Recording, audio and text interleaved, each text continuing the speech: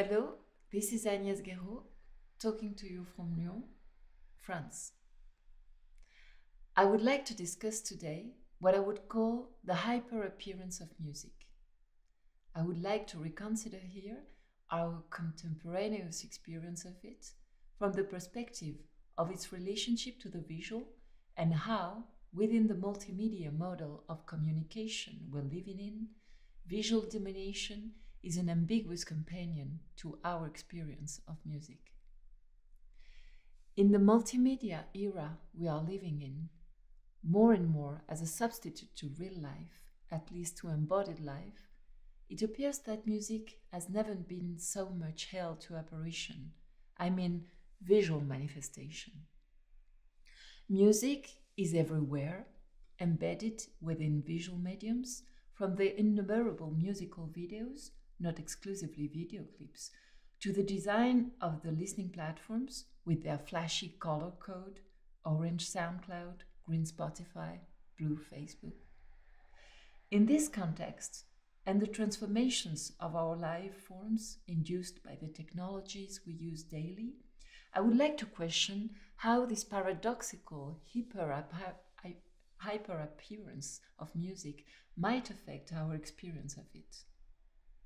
Should we consider identifying here a conflict of the senses, a synesthetic war within the economy of attention?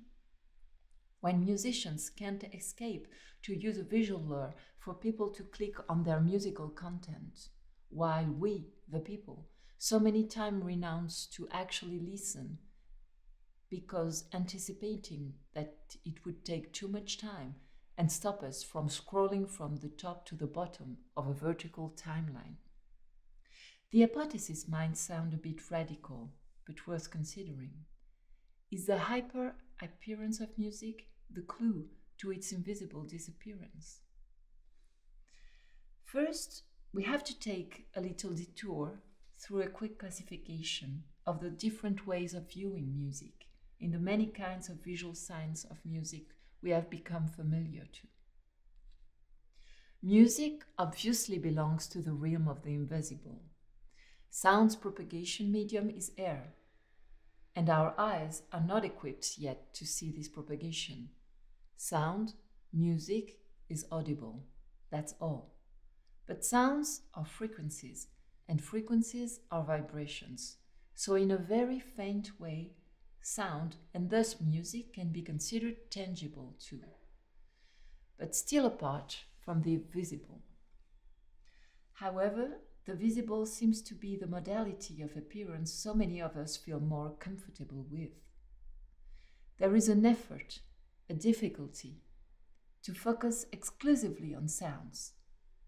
In ancient Greece, Pythagoras taught his students from behind a veil, so as not to let his presence distract them from the content of his lectures. His acousmatic doctrine established that the source of the sound, its visual origin or context, is unnecessary, if not harmful, to the experience of listening. If sounds are cut from the visible, it is part of their strength and interest. But the desire to establish bridges between the senses can look in many ways emancipatory. Since the beginning of human history, people attempted to express, translate, refer to music through visual signs. Different kinds of signs actually inducing various relationship between image, picture, and sound. First, we have the pictorial or photographic representations of instruments, prehistoric flutes, medieval lutes, modern saxophones or guitar, and also the pictorial or photographic representations of musicians, of musical scenes, or even of musical audiences. They are representations that denotate musical object, catching an aspect of it, the visual, the instrument, the bodies, its visual appearance. This is what Charles Sanders Peirce calls icons in his theory of sign. Second, we have those very familiar graphic signs that represent the characteristic of musical sounds: pitches, harmony, scale, tempo, and their composition, visible in the musical notation. Peirce called this kind of sign a symbol. It's arbitrary, but assumed to refer directly to his object. The earliest form of musical notation as symbolic signs denotating music can be found in a cuneiform tablet that was created at Nippur in Babylonia, today's Iraq, in about 1400 before Christ. The tablet represents fragmentary instructions for performing music, and the fact that the music was composed in harmonies of thirds and that it was written using a diatonic scale. So this is the kind of visual sign that we could call here symbols of music. Third, we have more contemporary audiovisual signs that could be regarded in a way as musical symbols, that are the waveforms on the audio tracks we are now used to work with in the musical production software. Waveforms provide a visualization of the audiophile sound waves. It helps editing the track, and again, it confirms that when the ear lacks precision, vision comes to the rescue. But waveforms are shaped in the software after the electric impulse is received by the audio device.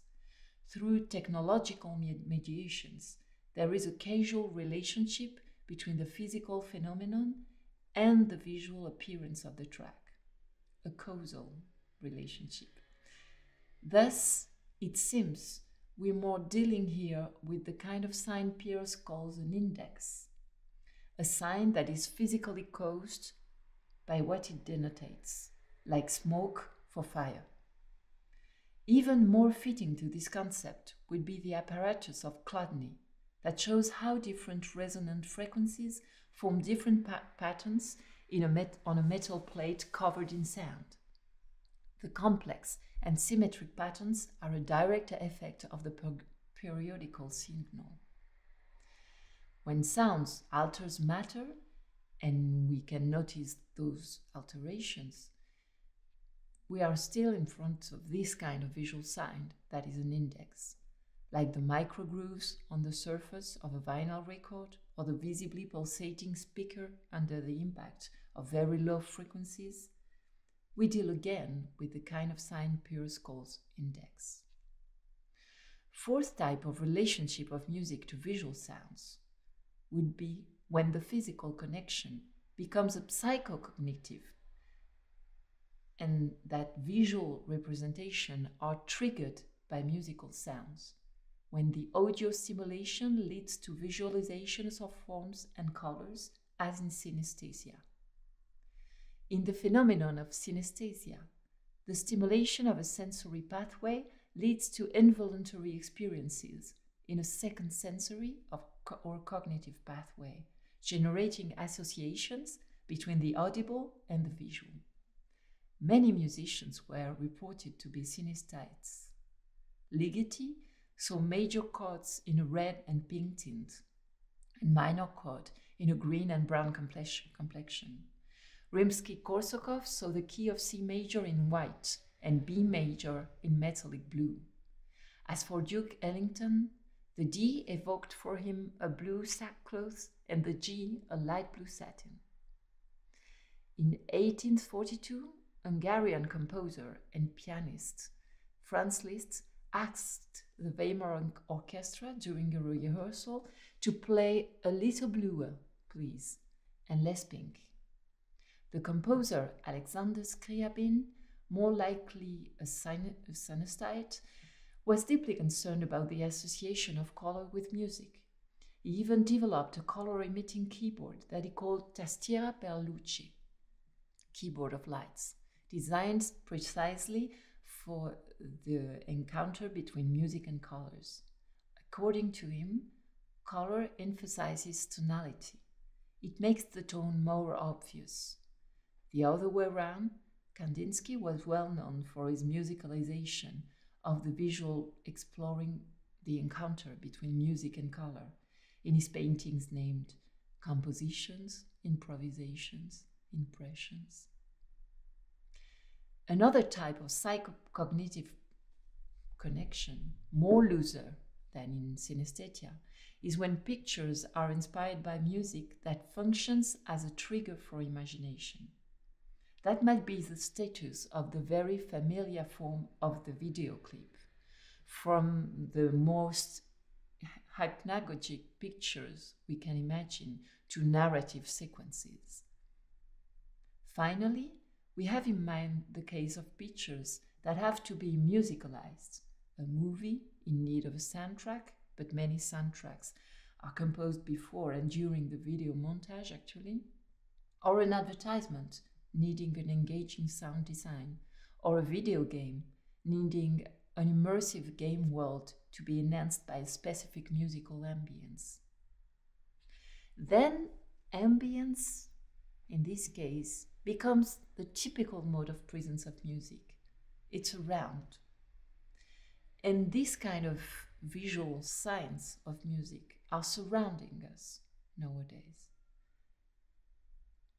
Music there is everywhere, perfecting immersion, but not for that very reason the center of attention.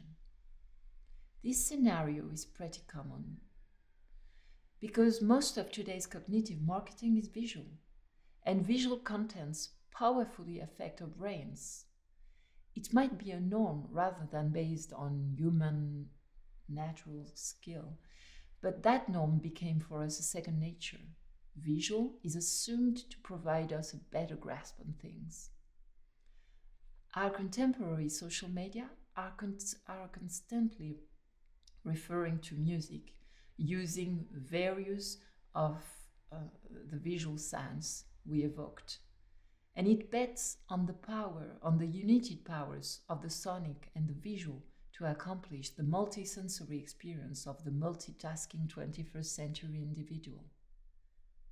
But they ultimately depend on a visual marketing, even for any musical product, from the album covers to Instagram's photos and of course to YouTube's video. Within the frame of most of our social media applications, listening time is shortened to aberrant proportion. Of course, a symbol for play appears everywhere. But even the player is the materialization of a specialized time. With its cursor and progression, that amount of listening time that you can apprehend in a blink, quantified in minutes and seconds in an Arabic numeral you're immediately aware of. In these visual symbols, among these visual symbols of music, durée, as Bergson puts it, this fulfilled experience of time, this generative creation of the listening time, seems both instantaneously pre-given and confiscated. Among pictures and visual symbols of music, where do we find any mental space left to the possibility of a visual pose, or the possibility of a visual epoche, a visual bracketing, to borrow Husserl's word, that would let us experience listening as an exclusive activity? Since the beginning of the 20th century and the first account of the reproducibility of image, of pictures, and of music itself, critics like Siegfried Kracauer have identified capitalism, consumerist capitalism, as based on a cognitive economy of distraction. Die Zerstreuung, a floating attention in which sensations are more the fruit of a chance impression than of a sustained attention. In our visual domination world, music is everywhere. In our social consumers' lives, music, even the more elaborate one, is mostly experienced as muzak, that background music designed by George Owen Squire in 1934 in the United States to enhance employees' productivity. In this purpose, music works as an acoustic layer we have to fight to move our attention from. If we want to follow a conversation with friends at the restaurant, or just answer to another phone call. Music's in the air. It surrounds us, yes, but in a weak way. All around, invisible, often detached from its emitting source. It doesn't offer the kind of visual stimulation that focuses attention. It more or less functions as a device to maintain distraction. Fill the void. Keep going. Eventually, the visual contents that are systematically associated with music determine cultural norms of cognition and experience. And I am starting to wonder, behind the seductive promise of immersion, of a multi-sensorial experience to which we could fully abandon, there is also a fully synchronized world offering no escape for the viewer, listener. And I remember this scene of Stanley Kubrick's A Clockwork Orange, where the main character is trained to ultra-violence by being forced to watch violent pictures, for extended periods of time as his eyes are held open with specula while listening to Beethoven's music. That might look quite dystopian. But what if today's multi-sensory paradigm of experience was seen as the softened avatar of A Clockwork Orange's coercive apparatus of conditioning? It seems the visual sign functions as an imperious, unavoidable stimulus for the viewer to optionally listen. It seems we cannot do without a visual counterpart, as if music was too weak to suggest its own representations. A multi-sensory experience, yes, but with no space for oral imagination. Against immersion, why wouldn't we favor sometimes a monosensory experience? If visualization is so dominant, by contrast, I'd feel free today if listening could still be an activity making me able to suspend, to bracket the dominant. To make sure the actual hyper-appearance of music doesn't finally come down to its quiet disappearance. Music is so visible today, so hyper-appearance. How we show it helps listening to it. Listen to it.